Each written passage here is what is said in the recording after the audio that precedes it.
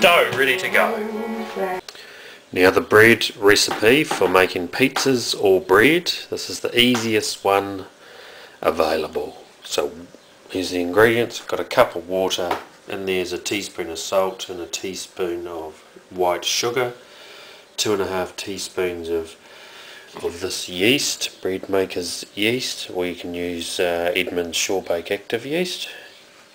And then I've got 1 teaspoon of mixed herbs. So there's my bread making container. So in there goes 1 cup of water, cold. Into the water add the sugar and the salt. Now it's 2.5 cups of high grade flour, plain. 1,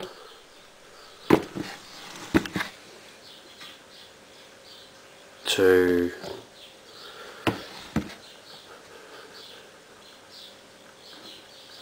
2.5 into that. Now on top of that goes the yeast, and last of all the mixed herbs.